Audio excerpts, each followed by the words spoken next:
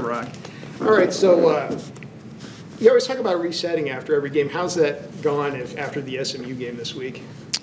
Well, obviously come in Sunday and clean up the tape. Obviously a lot of mistakes we have to get corrected this week. And, again, whether we've talked about it a lot, whether positive or negative, you got to learn from every game because there's always going to be things we have to work on. And then you got to put it in the past. Nothing's going to help us from the past, wins or losses. But, we got to rebound, have a great week, and really focus in on going 1-0 today, having the right preparation this week, and get ready to play a football game. You can't let an opponent beat you twice, that's for sure. And you feel good about the way your kids have handled that? They responded well. Obviously very disappointed in the way we played.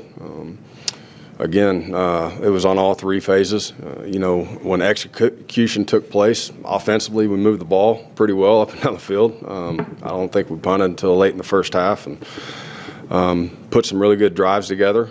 But just mistakes, obviously in the red zone killed us.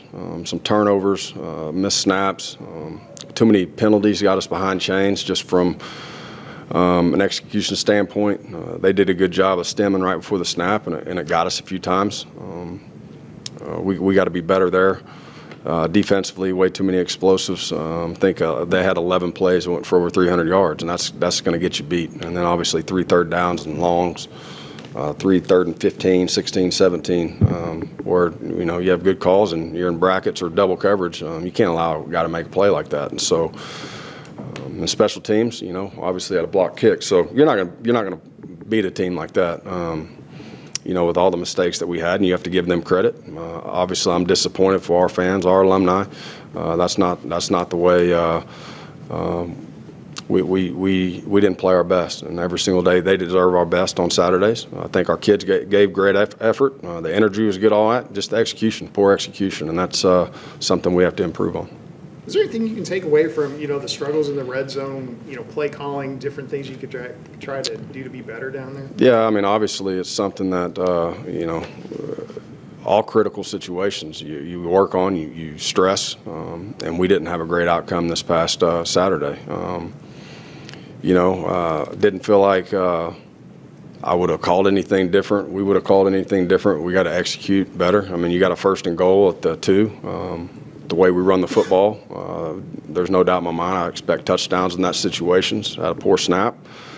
We had a pick down there, came off a guy's hands and tipped it to a defense. So, on 3rd, we had a 4th and short on our own end where we're going to get a 1st down there, and we have a false start. So, execution.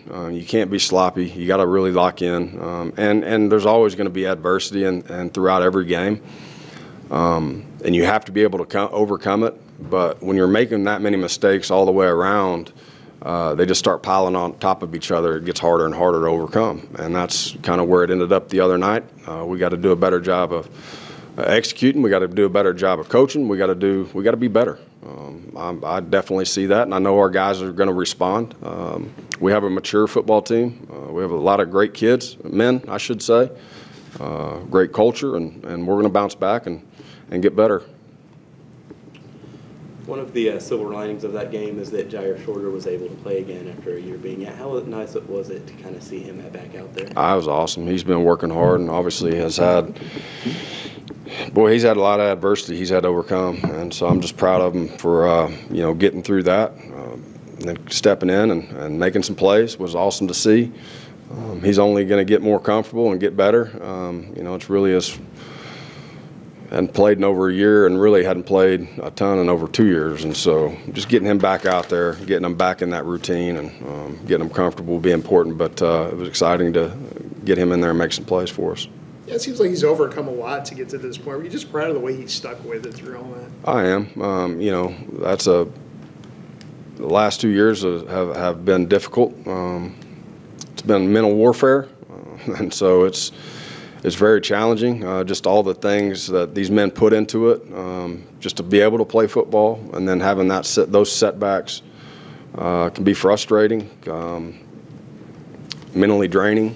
But he's done a great job of overcoming it, and I'm excited to again see him back out there.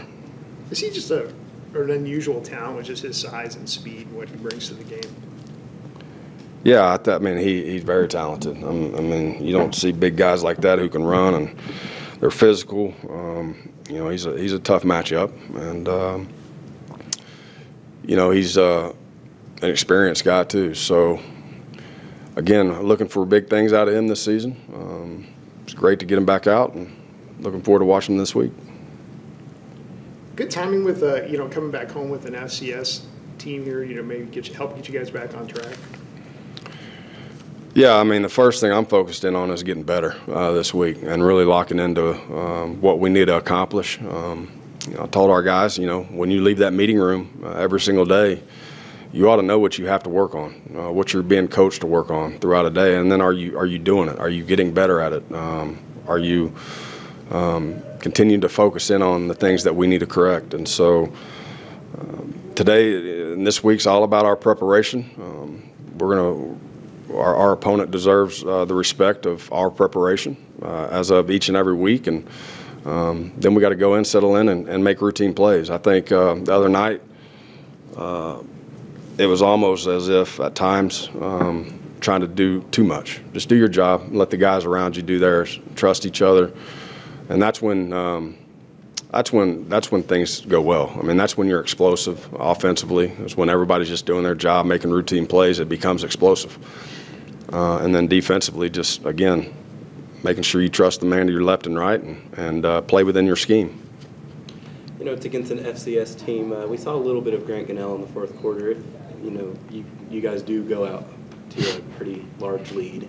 I'm focused in on the opponent, and I understand your question. I respect Texas Southern more than that, I can tell you. We're going to have to prepare the right way. They're going to come in here extremely excited, getting to play in our environment on the road against a Conference USA opponent. I know that they'll be really excited, and I know they're going to prepare the right way this week. They're well coached, and so we got to focus in on that. And then however the game ends up, that's kind of where you see kind of what happens. I don't make decisions kind of before the game. You know, everybody needs to lock in and prepare the right way. And if you get opportunities throughout a game, you got to be able to step up and make those plays and have your head in the game. Oscar had a big game this last week too, and he's another one of those guys that, you know, had some time away from the game. Is he just kind of getting back to what we saw from him earlier in his career? Yeah, I mean, you look at it, just game two, coming off a season to where he hadn't done much, getting back in the flow of it. I thought he ran extremely hard, kind of saw it really well. It was awesome to watch him be back out there. I mean, to be honest with you, I think game one was kind of a first taste of getting back into it, getting back in the flow. I think he just really felt more comfortable game two, and I'm really looking forward to watching him this week. Again, he's been a great player for us. He's a great teammate, puts a lot of hard work into it, and I'm excited to see guys like that have success. You know, Tom looked like he took a big step forward, maybe got a little more comfortable out there. Yeah, I Did think you see so. him make a jump? Yeah, I think Tom did. You know, he's got a chance to be a really good player for us. Just got to continue to grow. And again, first game under the system, and that's, I think, you're going to see. Hopefully, you want to see big jumps from game one to game two, whether it's within individual players and overall as a team. And so, I don't feel like we made a big jump game 1 to 2 execution-wise. Felt like we executed much better than game 1, but I thought some individuals really stepped up and had some big days, and Tom was one of them. Katie Davis played extremely well. You look at Oscar. I thought in the first half Austin played really well. You know, and I think just making sure that just don't have to press.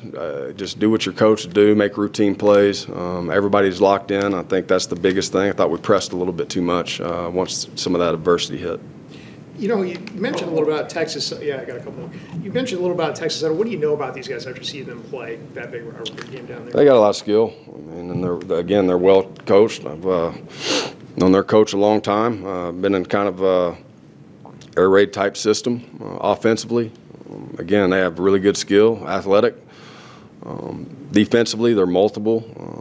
They've shown both 4-man and 3-man fronts. So We're going to have to be very schooled up on kind of what they're trying to do to attack us. They kind of mix it up game to game, and so we're going to have to be on our toes and be ready. So, again, I know they're going to be extremely excited. It's an opportunity for them to come on the road and try to beat us. And so I know they're going to be excited. So we're going to have to prepare well. Manasseh is going to play in, if everything goes right, his 51st straight game this week when nobody's played that many games in a row since Andy was here back in the early 2000s. I mean, what has he meant to you guys to play 51 straight like that? I mean, he's obviously one of our team captains, a great leader. He's another coach on the field, to be honest. He makes all of our calls, and he's invaluable. And with his experience and the way he works, and it's huge, especially at that position. If you really think about it, no one really does think about it, but there's two people that pretty much touch the ball on every snap, and that's the center and the quarterback. So it's an invaluable position. He's done a great job, and looking forward to another great week out of him. Yeah, is that just a huge accomplishment at a position like that to be able to come back week after week after week for years on end like that? There's no doubt. I mean, again, he's been a great player for us now for a long time, and again with COVID, getting that extra year, making the most out of his opportunities, and yeah. All right, cool. Thanks, Coach. Appreciate y'all. Come back and get Texas Southern this week. I know last week was a little tough. How have you guys been able to bounce back from that?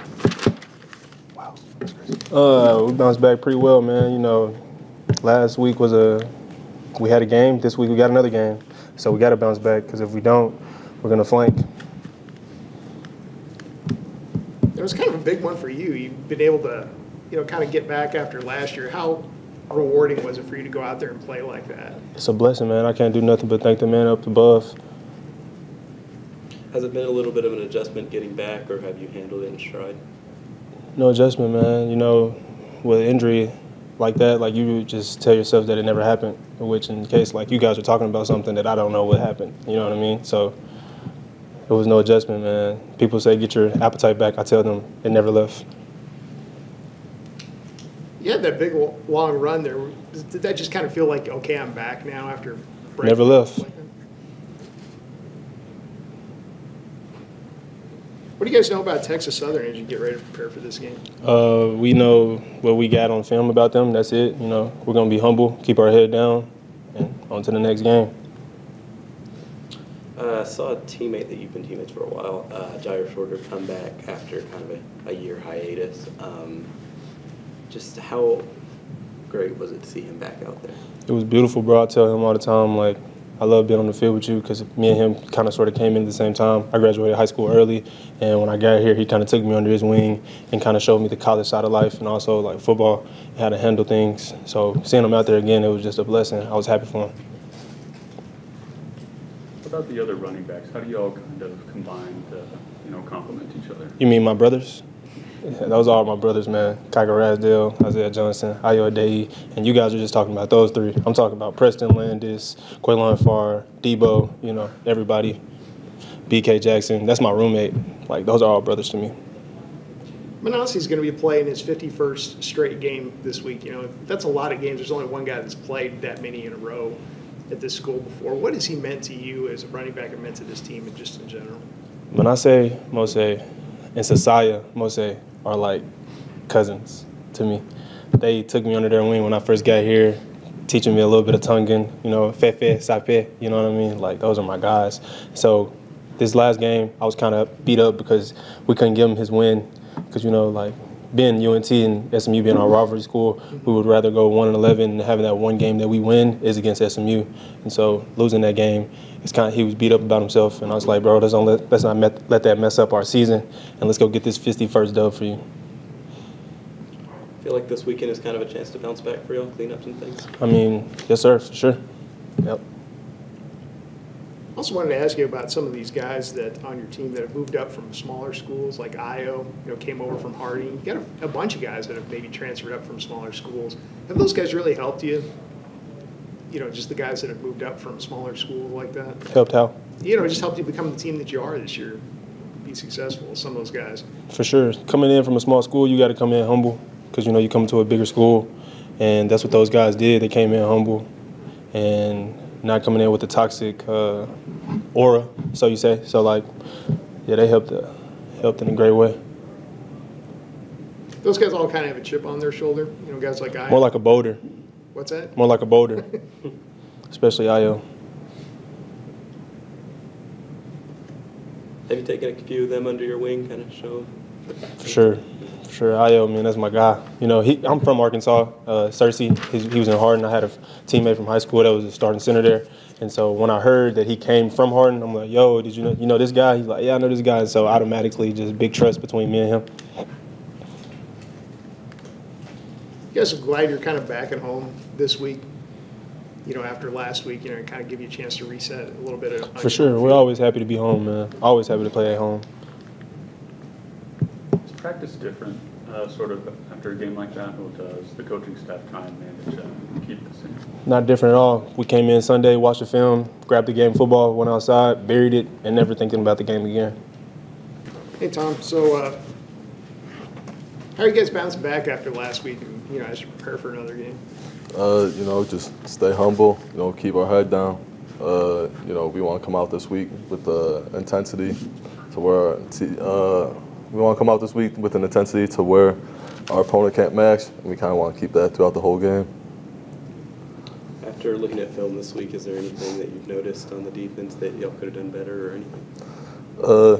Just assignments, gap sound, just regular stuff that, we should have been able to do from the start. You made a big jump between week 1 and week 2. You had a terrific game this last week. Was it just a matter of kind of settling in at a new school and Division I level? The first week I was kind of out of my head with the rain delay and all that stuff. I just wasn't really in my element. And then the second week came, and I felt much more like myself and everything. So hopefully, as long as I'm myself, I could keep just playing my game. So there has been a little bit of an adjustment period. I wouldn't say it like an adjustment period because I feel like I can compete here, and I feel like I proved myself. But everything's a little bit different. Well, was that just something you can build from? A good performance against SMU this week? Yeah, for sure. Just keep stacking days, stacking performances. Just want to be the best player I could be for the team and help the team compete. What do you guys see from Texas Southern now that you've had a chance to look at them a little bit and study some film? They're going to come in here. They're going to try to win, just like we expect them to, and we want to shut them out. We want to, get back on top, go 1-0 this week. You got some guys on. I know you're new to the team this year, but you got some guys on defense that have kind of moved up from smaller schools. From D2, D3 schools, IO, cornerback, just guys like that. What have you seen from those guys? Have they really helped you this year? Well, with myself also moving up from a smaller school, I feel like the smaller school guys on defense, we all have like a connection, and we all have like this chip on our shoulder, this humble mentality, because we know that we came to a bigger school to compete at a bigger level, and we all just want to prove ourselves and prove that we're worthy to be here.